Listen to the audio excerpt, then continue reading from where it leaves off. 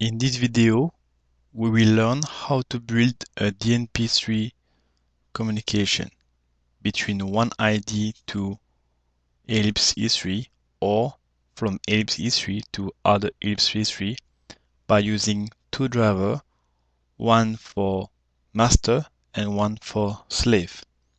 So in this demo, I will use two PC. So this first PC will be my master, and here in this remote desktop connection, I will build my slave driver.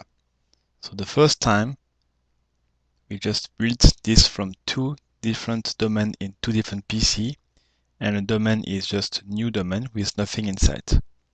The first step is to insert in a driver here in my project. I will insert one library file, DNP slave 32.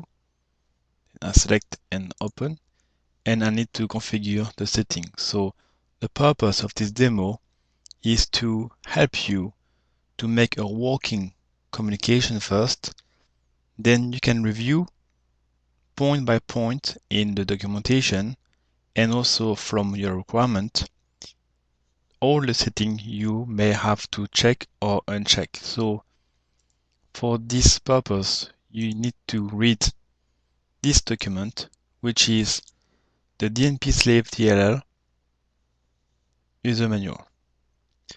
So you will have all the settings explained corresponding to this driver setting windows. So to make a very simple communication, which is the purpose of our demo, we will use basically the default function.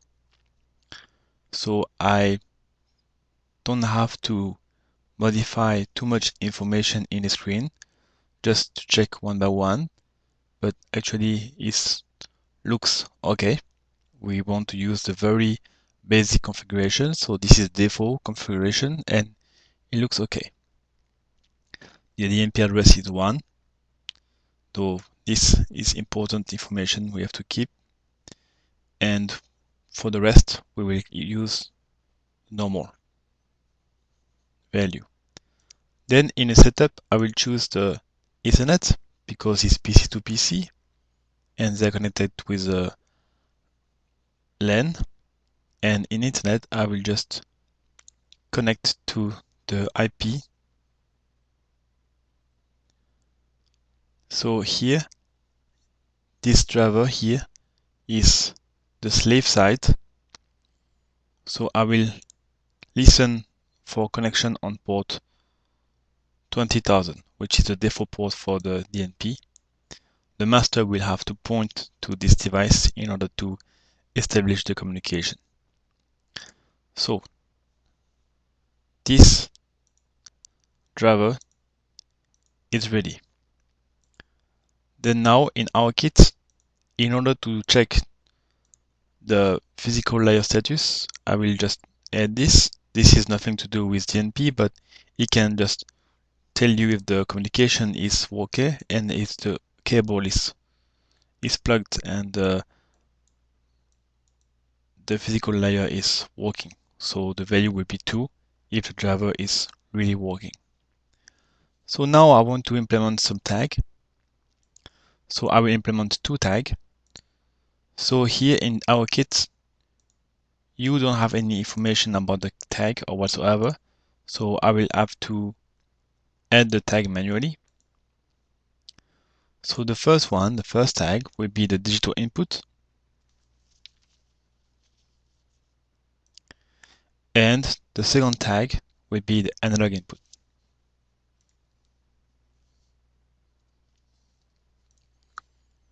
For the digital input here, we have to check N1, N2, N3, N4. So in this case, we have to refer to document for slave, and we have to check carefully the information for N1, N2, N3, N4, which is here, chapter 2.3, N1, N2, N3, N4. N1 is SOE type, sequence of event type, multiplied by 10 plus class.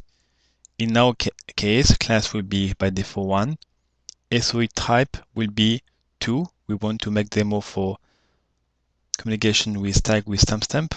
So we will use the sequence of event type equal to 2 with timestamp. So 2 multiplied per 10 plus 1 is equal to 21. So I'm going to input here for these two tags the value of 21. Then for N2 here, we check again the documentation and is a function code to perform. So see table 1. So for this, I will use by default, the value is just read 1.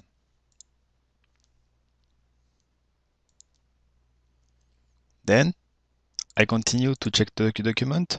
For N3, object code and variation, so I need to check the table 2. And for this demo, I will choose a variation for digital input. So actually, I will use the variation. So this table will have all the different variations possible. So if you wanted to check the code you need to check, here you can check the formula here. N3 must be informed as one parameter according to the following formula. Object code multiplied per 100 plus the variation. So the variation here and object. So this one will be multiplied per 100. So as you can see here, 1, 2 is binary input with status. So 1 multiplied per 100 plus 2 is equal to 102. So here I will just input 102 for N3. No, 102, sorry. Then here, this is just the index. So I will just put 0 for this TI and 1 for this AI. For the analog input, I go back to my document. And in document, I will check what I can use for my demo. So let's check if we can use any floating point, interesting floating points. So for example, this one, 32-bit analog input floating point. So here is also a function called this one. So this is we already check. So here 30 multiplied by 100 plus 5. Then here I just put the value 3005. So now that the value is okay, I can save and I can activate the driver. So if I input the value like this, 0 and floating point, then my slave is running and ready. Then now I go back to my master side, and in my master side I will also, so from the beginning, I will insert also one driver, and I will choose the DNP master.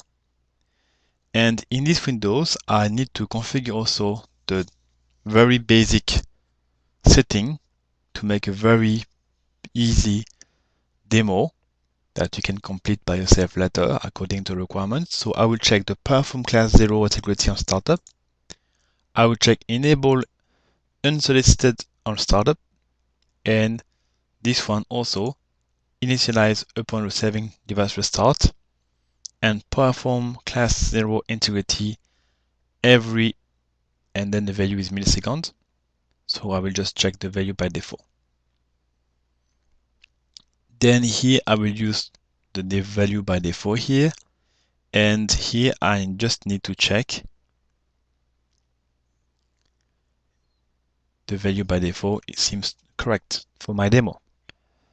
Then in other, here I will use callback immediate tag read, so I can just check the value when the slave will change them.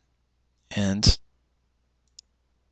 in setup, I choose internet, and I will point to the IP of my slave PC, which is this IP.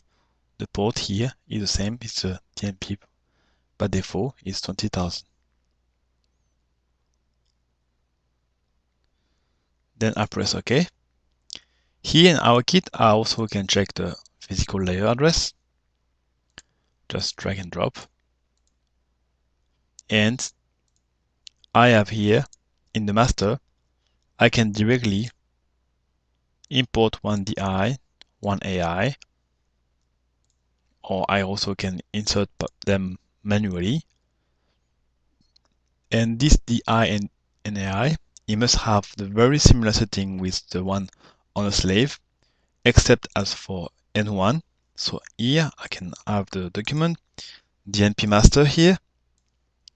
And the DNP master, we have a very similar information, but N1 will change. N1 is slave address, or 0 to use the default slave address. So this is our case. N2 is function code, N3 is the object code evaluation, and N4 is the index or address. So this is no change for N2, N3, N4, only one N1 change, which is the slave address.